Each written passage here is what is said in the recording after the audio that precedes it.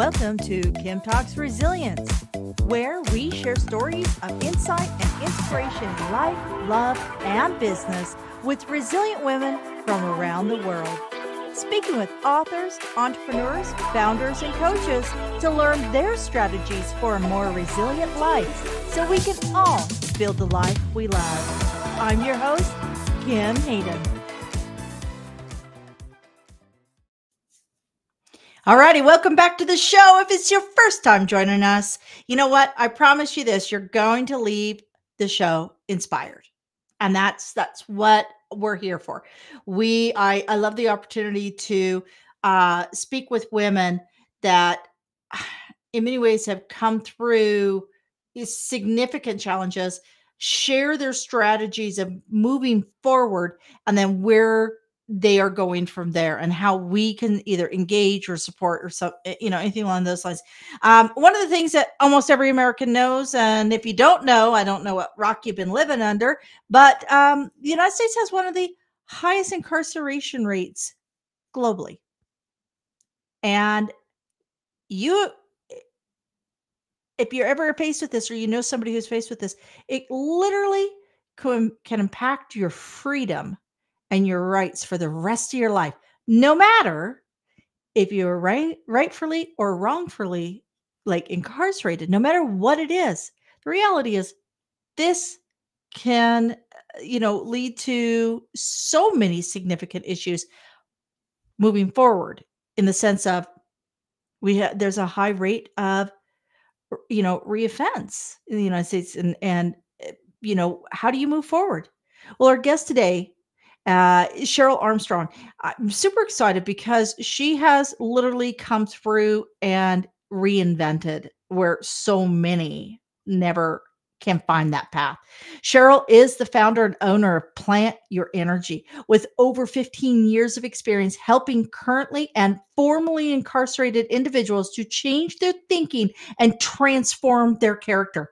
During the 26 years of incarceration, Cheryl earned an MA in humanities, launched Plant Your Energy, and wrote her first book, Plant Your Energy: Face Your Demons and Transform Your Life. She published her book shortly after her release in 2021 and created a class from it, which she is now teaching to Colorado prisons. Her goal is to expand the program in prisons across the country, helping people to create lasting change in their lives. Cheryl believes that no one is their worst mistake. She currently lives in Arizona and is working to build Plant Your Energy so she can play a part in changing people's lives for the better.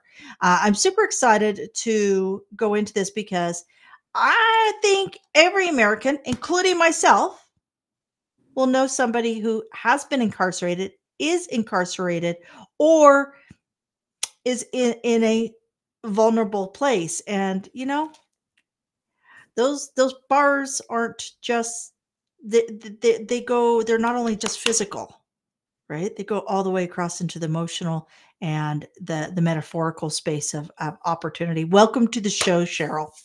Thank you. I'm absolutely super excited that you're here, because I have family members who, I have one that's in a life sentence. My godmom's son ended up out in Colorado in a federal penitentiary. And these things happen. I mean, my godmom's son was a young man who his wife had got caught up with the wrong people, and he couldn't.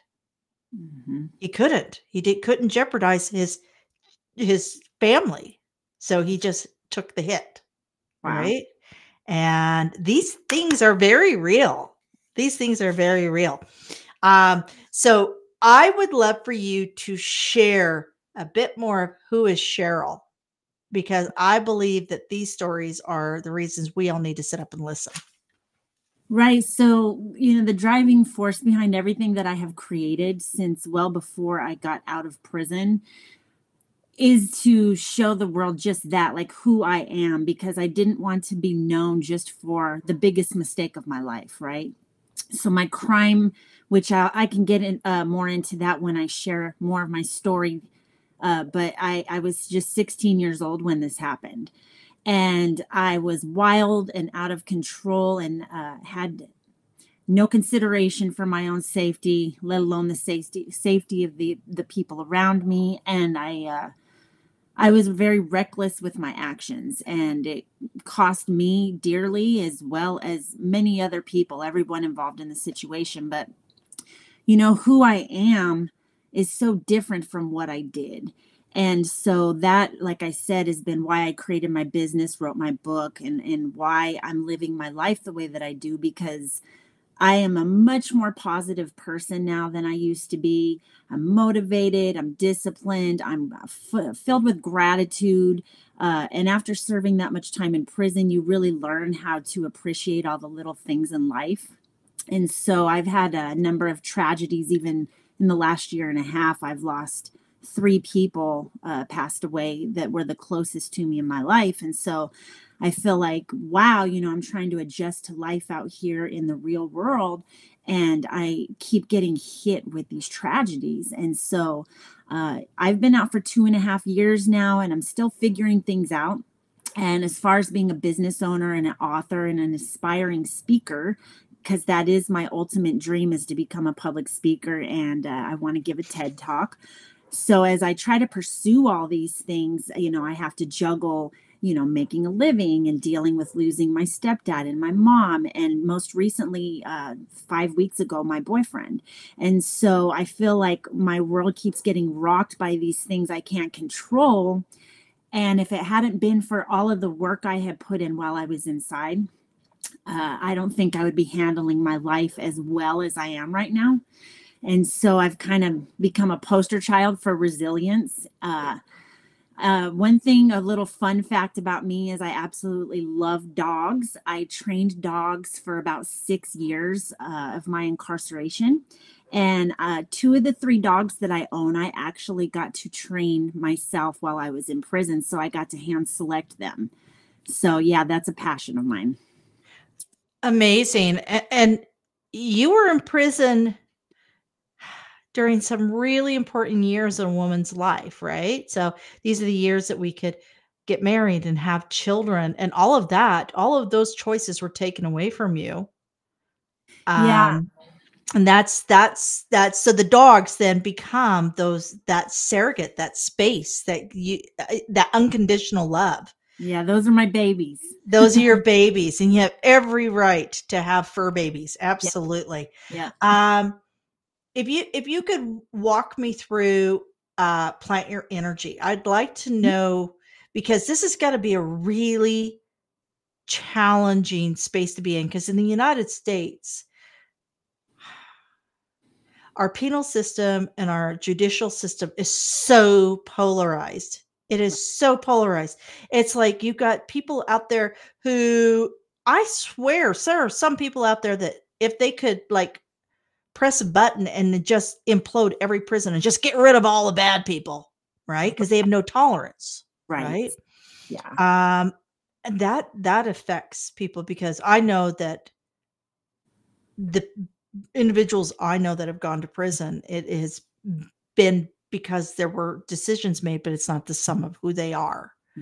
So walk me through plant your energy. I'd like to understand what you're doing in these spaces, especially because they may not be the most forgiving of spaces. Right. So, I was in prison for a violent crime. And so there is always going to be judgment from some people, right? Because they don't know me. They look at what happened, and that's all they see. And so I had to come to terms with that. And I had to build the strength within myself to say, you know what, those people everyone is entitled to their opinion, but I can't let other people's opinion define my opinion of myself, right? And so it took many years of building my self-esteem too, because I had a lot of guilt and shame connected to my crime and my actions. The remorse that I felt for what I did, it just seemed to even deepen year after year as I got older, as my brain matured, because essentially finished growing up in prison. And so as I got into my mid 20s, I tried to wrap my mind around, like, how was I a part of something that took the lives of two people? And to give a little context, I drove the getaway car in a double homicide. So what I had to do was come to terms with my role in my crime. And to walk you through the birth of Plant Your Energy, that is my business. I started the LLC while I was still incarcerated with the help of my wonderful, amazingly supportive mom who passed away a little over a year ago. She helped me get a website set up. She helped me bring my idea to life. And at the time that I started the business, hadn't even thought about writing a book yet. I actually started the business with a clothing line, which is extremely small. Basically, I designed 4 different designs. We threw them on some t-shirts. There's not really much to it, but I always tell people, and it's on my website, you have to start to finish. And so I just was so filled with passion to create something positive out of what I had been through. That was how I thought about Plant Your Energy. And so basically what it means is, planting your energy is a mindset. And I am trying to teach people to become very aware that every thought that they're thinking, every action that they're taking has a ripple effect in their life as well as the lives of the people around them. And so I think that, we get so used to just doing what we do every day that we're not even aware really of who we really are and who we really would like to be if we were the best version of ourselves. And I think that a lot of people end up settling in their lives because they have to get a job just to make ends meet, and they just do what they do every day. And so I didn't want to be that person, right? When I finally had my chance to walk out of prison, I wanted to live my best life. And I also knew, like you mentioned, there's a lot of judgment, a lot of barriers that come with being incarcerated. And I didn't want to be bound by those. And so my way of working through that and currently trying to surpass that is start my own business and do my own thing. And why not use my life experience and the life lessons, the hard life lessons I have learned, to try to help other people do the same with their lives. And so after I launched the LLC, it was probably a year or two when I thought of the idea to write this book. And I initially was going to have my first book be my life story because I'm told I have a intriguing, compelling, powerful story of transformation. So I thought, well, maybe there's something to that and I should write about my story, which I do plan to still do that down the line. But the first book ended up being more about how I transformed my character. And so it has turned into a character development life skills class, basically.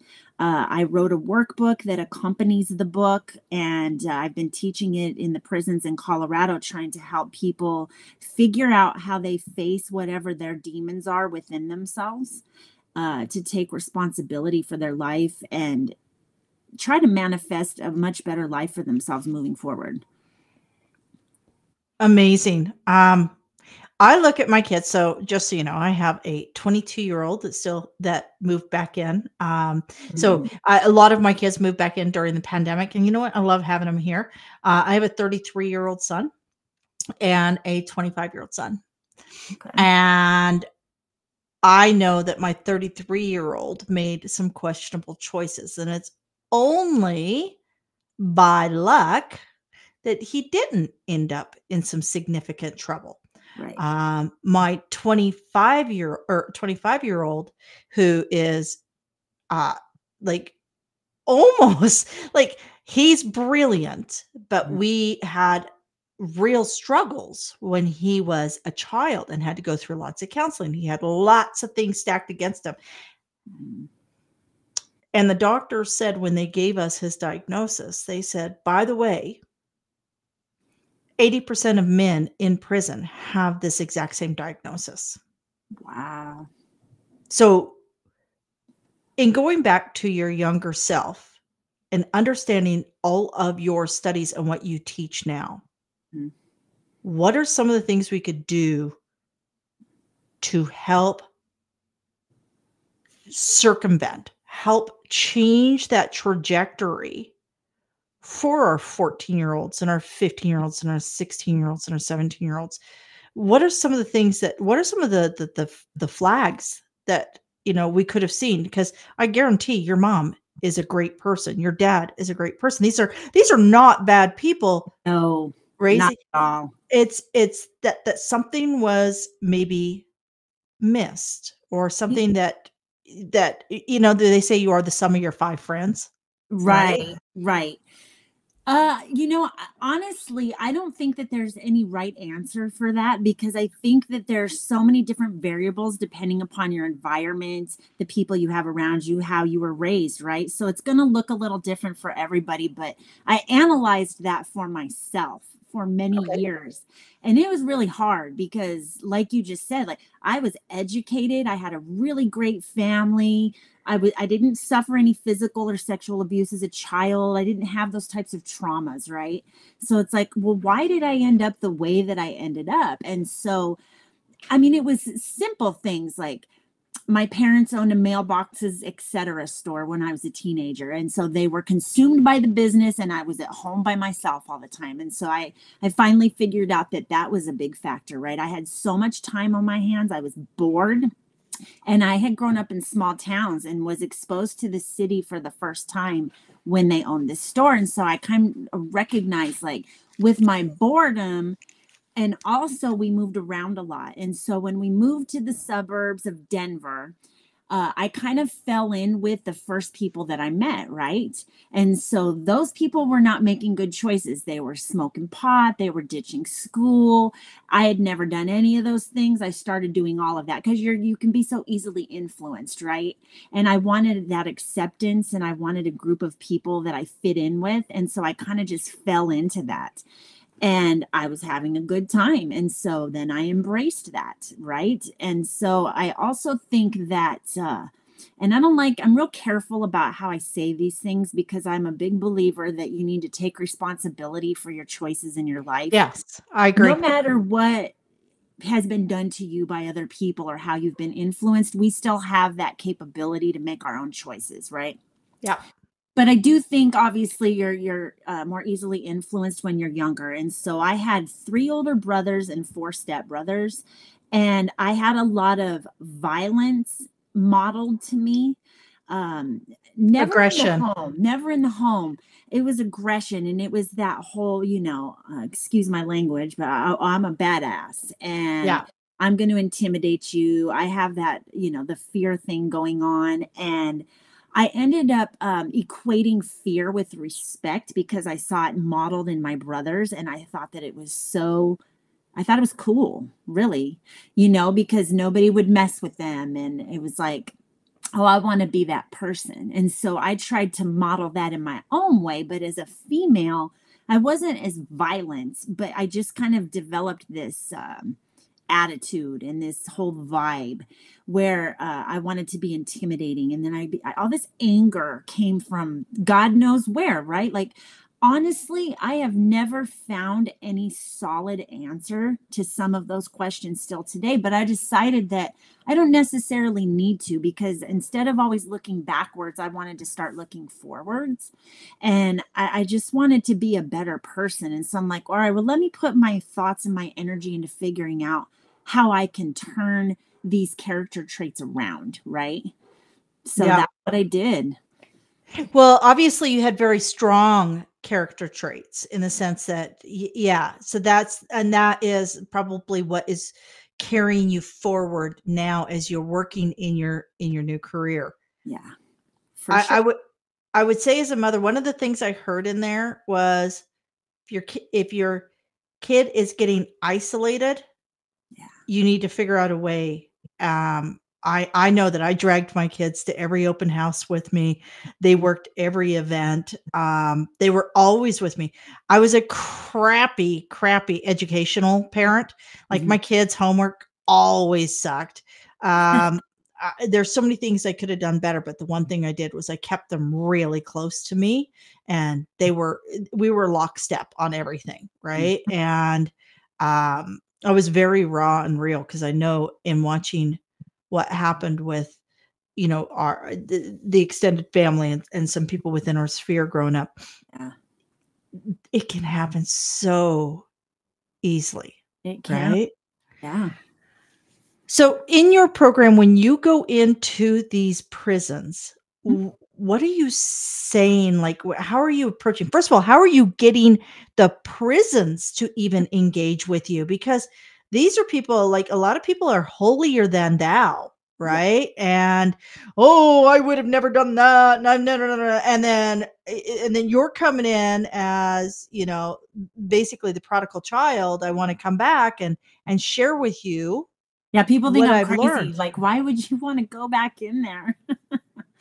I totally get it, though. I Yeah. totally get it. How do you get the prisons to engage with you? Because So that's that's why I started in Colorado. So that's where I'm from. And that's where I served my sentence at, was in Colorado. So interestingly enough, some of the top people in the Department of Corrections in the state of Colorado are people who were starting their DOC careers when I was starting my sentence. And so I've known these officers who have promoted, and now they're in important positions in the department. And so I thought, this might be a long shot, but I'm gonna take it because that's what I do.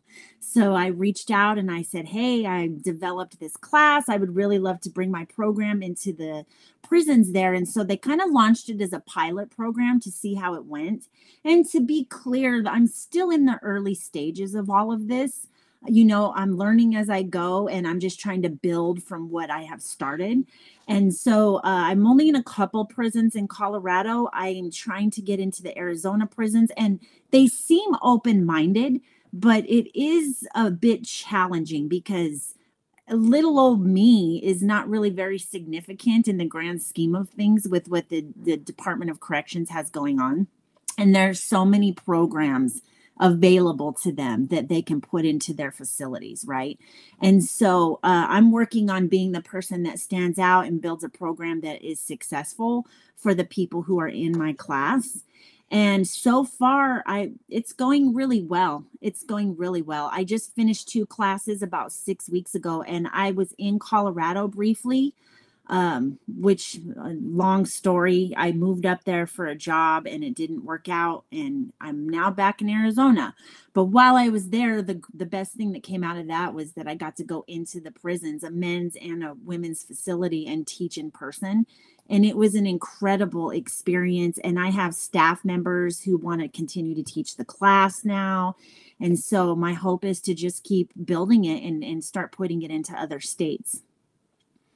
excellent. What about the youth incarcerations? So those 16, 17, and 18-year-olds, would a program like this work with Yeah. one of those youth that are I yeah. definitely think so.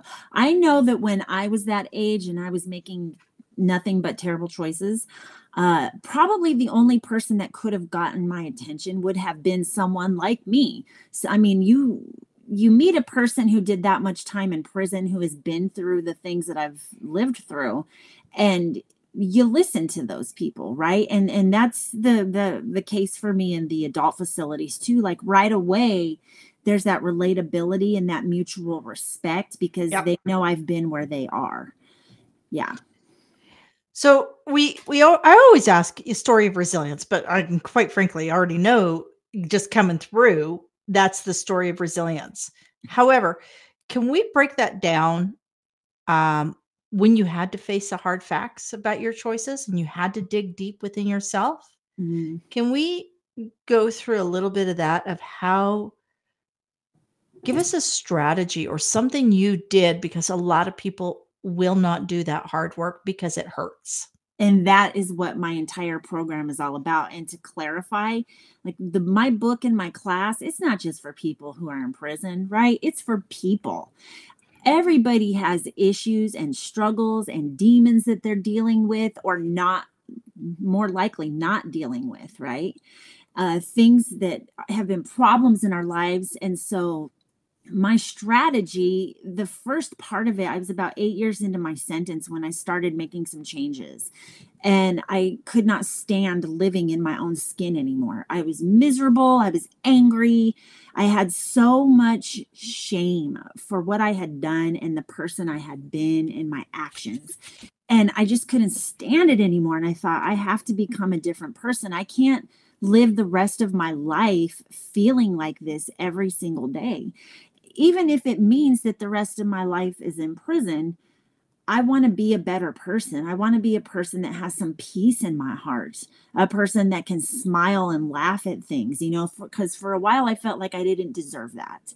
Um, so I had to work through those things. And the very first piece of that is taking responsibility for every single choice that I had made, right?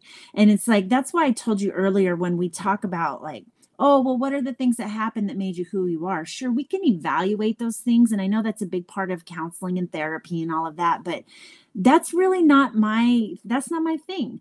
I feel like sometimes we get lost in that. And so we're not really growing because we're choosing to stay stuck and figuring out things that are done with, right?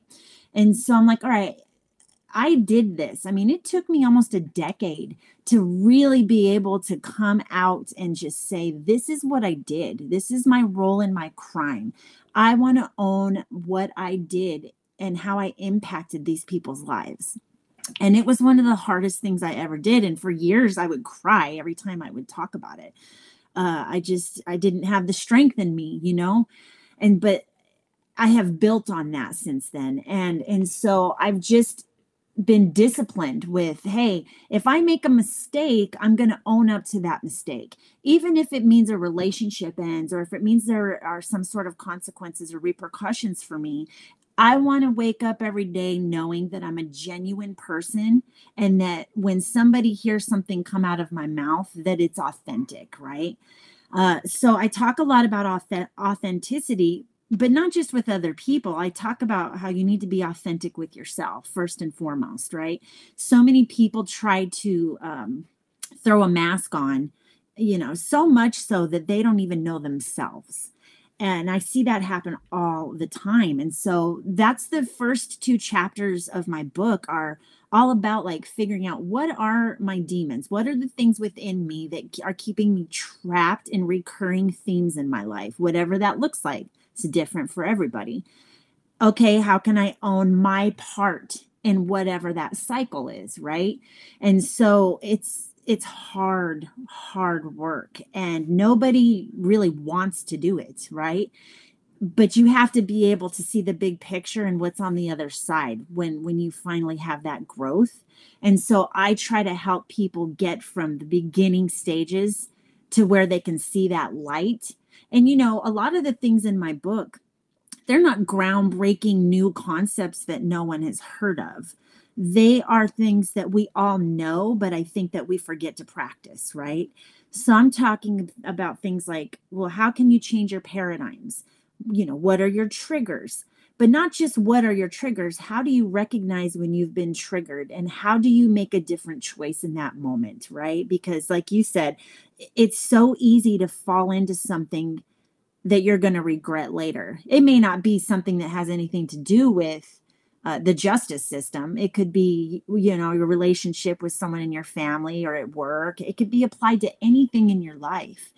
And so I just try to help people start being more mindful about everything that they're thinking and to pause and take that moment before they react and do something that isn't taking them in the direction they really want to go, I totally get it. And the word that you used around shame, that's a big one. Yeah. That's a big one. And we walk around with shame and regret in so many things that stops us from growing into our truth, right? Yes. What we can become. Yes. So in your book, so where can we get the book, first of all? The book's on Amazon. The book and the workbook are both on Amazon. Excellent. what can the reader expect from the book? So the reader, most likely, if they just go and purchase it from Amazon, is not currently in the penal system. So what could I expect from a book, or somebody like me? You can expect the same thing that a person who is in prison would expect to get out of it, right? Okay. This book applies to humans. I have started what I'm doing in the prisons, but it applies to people. I mean, I'm talking about everyday problems that we all have.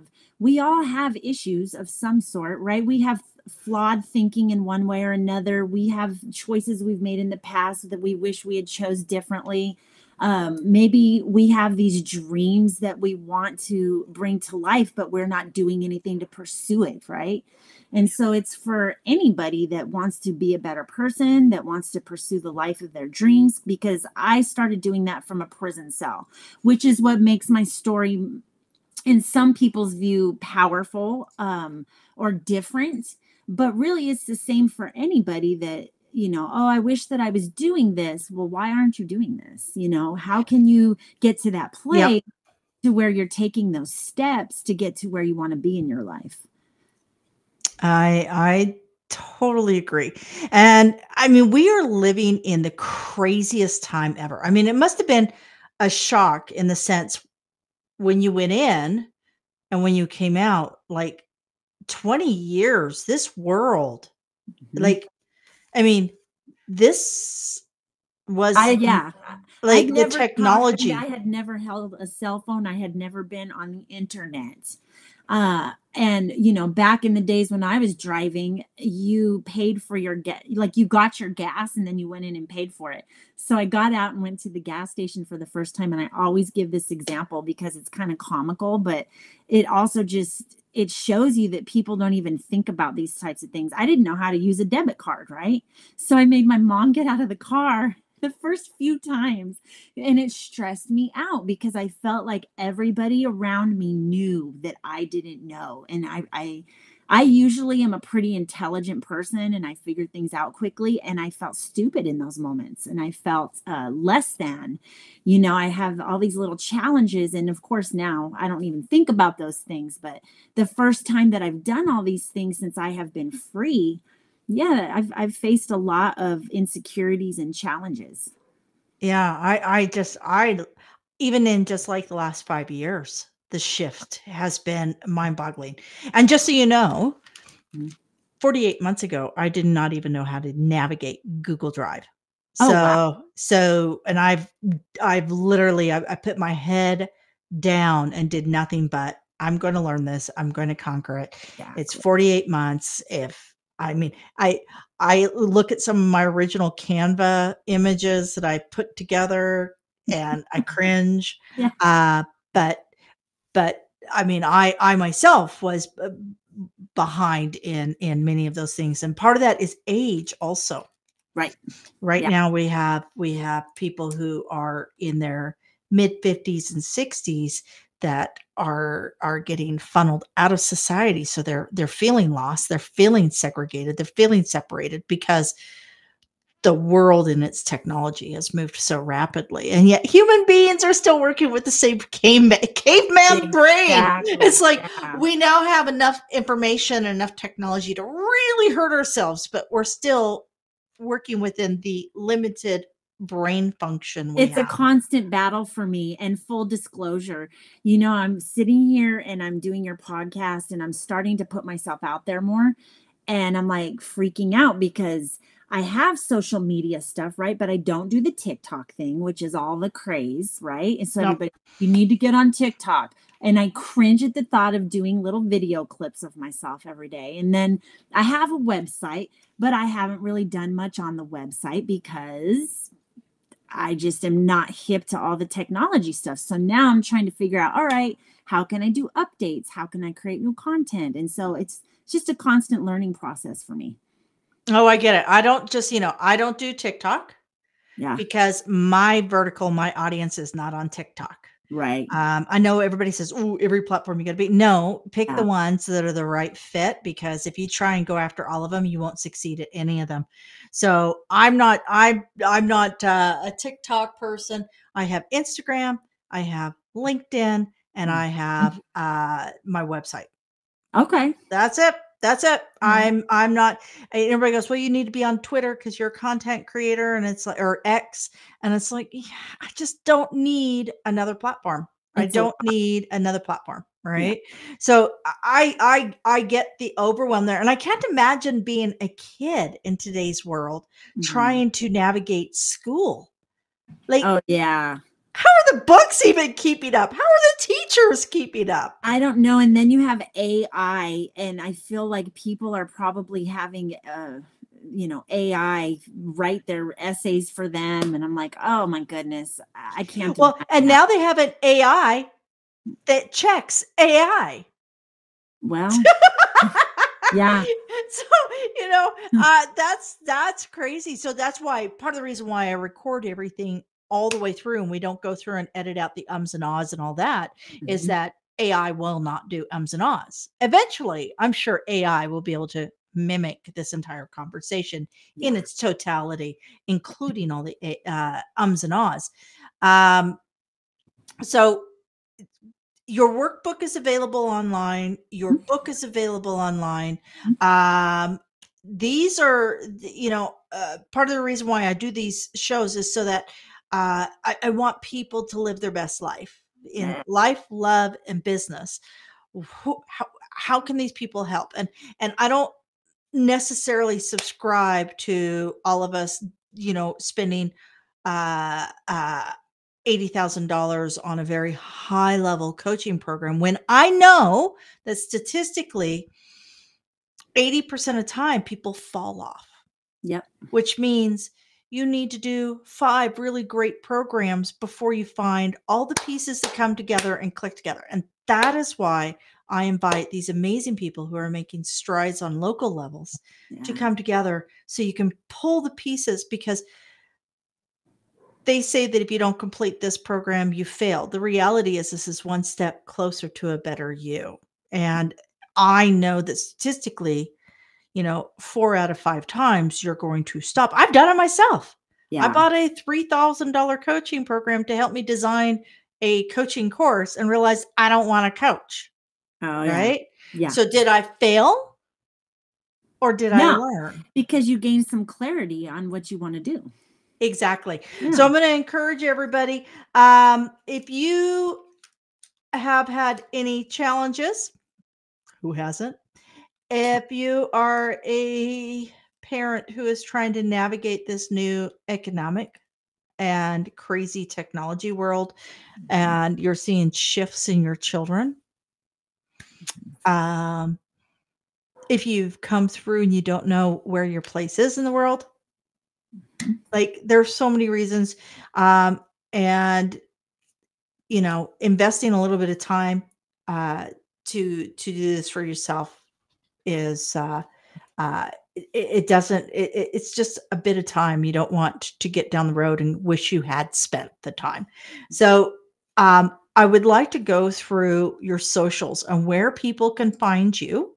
And I have one question around visibility and having passed. So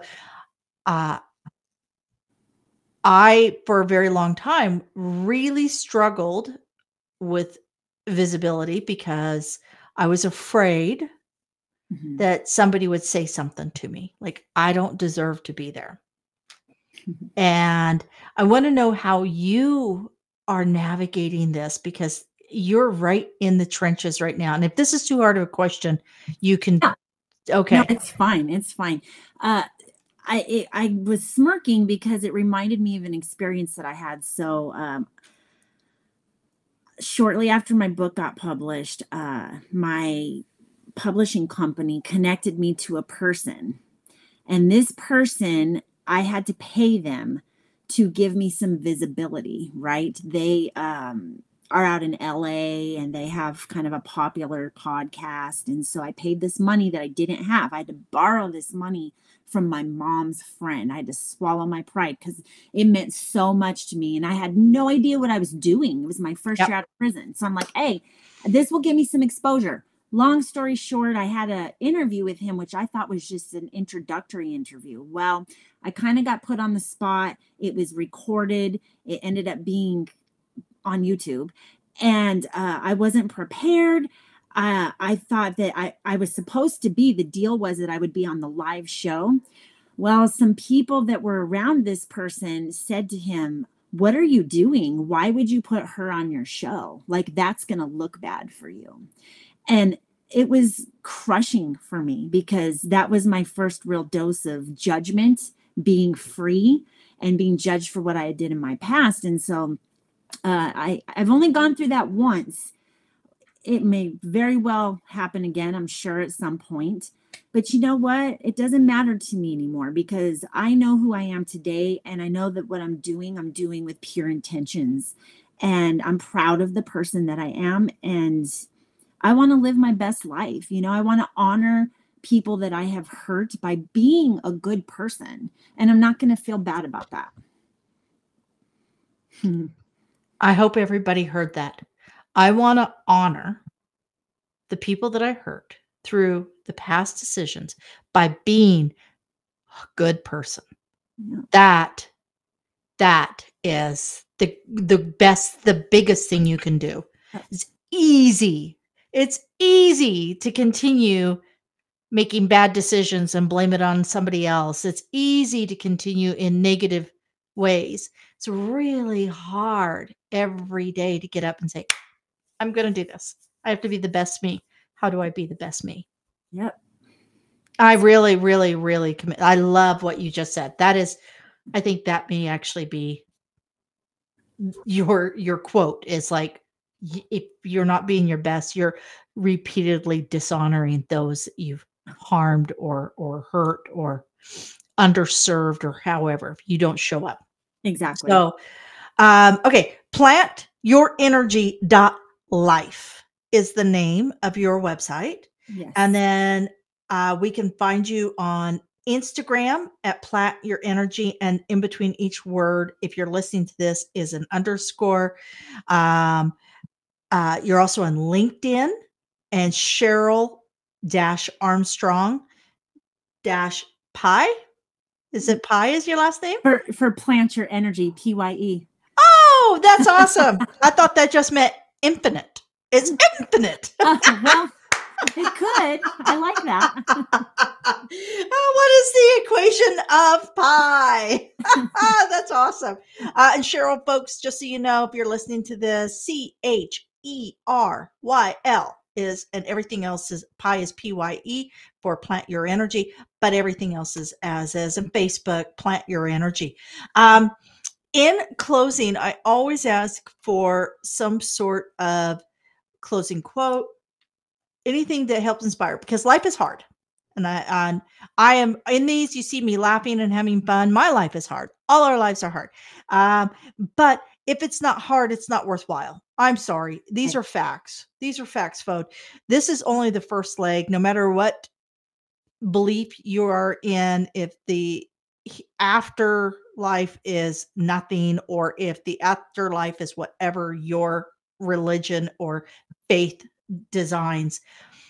But I do believe that this is our first space. This is where we learn to be human, where we learn to have passion and compassion.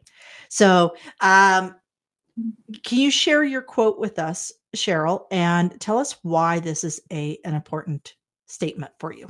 My quote is, create a vision for your life and pursue it with passion.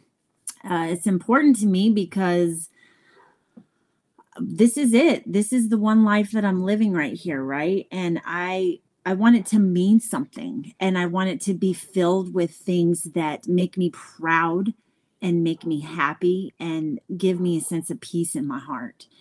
And because of what I've been through in my life, I don't want that to define me. And so I've had to work extra hard. I've had to go the extra mile to create the kind of life that I want to have. And this is me doing it, sitting here with you right now, writing the book, starting the business, doing these types of things. And it's because I will never give up. I always wake up each day filled with gratitude. And I was doing that when I was still in prison. It's all about having gratitude and looking for those things to keep you going, right? To not give up, just never giving up. And it is so easy to give up, folks. Mm-hmm. It's so easy to say, I'm tired, I'm done. Yeah. And you know what? I promise you, you keep pivot, learn, shift, but be good. Be good to yourself. And then in turn, be good to those around you. That's right. Is there anything else that you'd like to share, Cheryl? Or do you think we've covered a lot here? I think we have. Yeah. There's nothing I could think of that I haven't shared already with you. Well, folks, I appreciate your time. Cheryl and I appreciate you listening in. Do check out Cheryl's books. I do promise that everything, as usual, will be in the show notes. If you're watching this on YouTube, subscribe. If you're listening to us on Spotify, go and please, give us a rating. Subscribe to this show on whatever platform you're at. And hey, if you know a really amazing woman out there who is making a difference, who is working diligently to live her best life and to share with others, send her my way. Send her my way. I love these amazing women. Until next time, folks, all I can say is drop the shame, get in the game, and live your best life. Thank you for joining us here today at Kim Talks Resilience. I'm your host, Kim Hayden, and I'd love to invite you to our resilient community at resilientgift.com. That's resilientgift.com, and we'll send you our magazine and tickets for upcoming events and all sorts of cool things we do here. So be sure to keep watching, and you know what? Don't forget to like, subscribe, comment, and share, because we all know that